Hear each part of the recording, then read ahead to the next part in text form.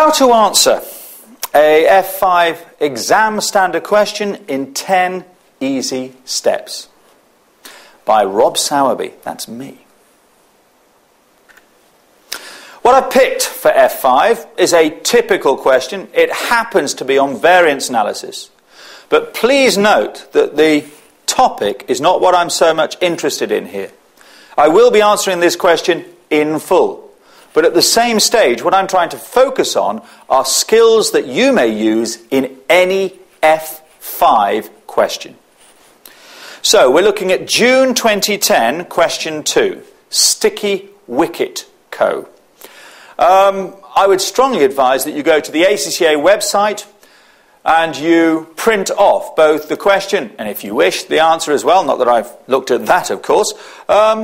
Get that download and have it with you as you look through the presentation. It will make a little bit more sense to you. Okay, let's go. Here are the 10 steps.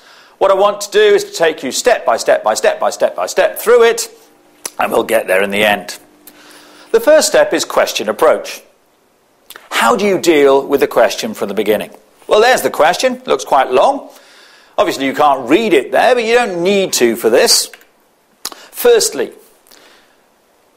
when you look at your exam, you have 3 hours and 15 minutes. The first 15 minutes are for reading time. Now, during that reading time, you can't write on the paper or use your calculator. So what you need to do there is to use that time wisely. My suggestion is that you use that time to analyse the requirement and to skim read the narrative. You can do this in 15 minutes if you know what you're doing. Now, the requirements have to be considered first because they drive the question. They show you how you have to interpret the question and what you have to do. Then skim through the narrative. Try and get some understanding of what each paragraph is trying to tell you. Now, I will say that in F5, quite a lot of the time, the examiner tries to make this easy for you. I don't know if you can notice from the information below, but what happens is you've got narrative, narrative, narrative, requirement, then narrative, narrative, narrative, requirement.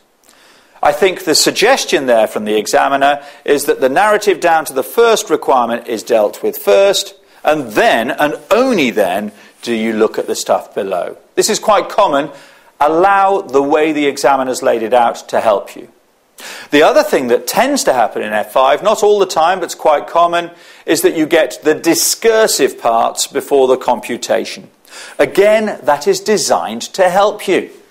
The suggestion is that if you do the discussion first, the narrative parts, you will get a higher mark than if you do the computations.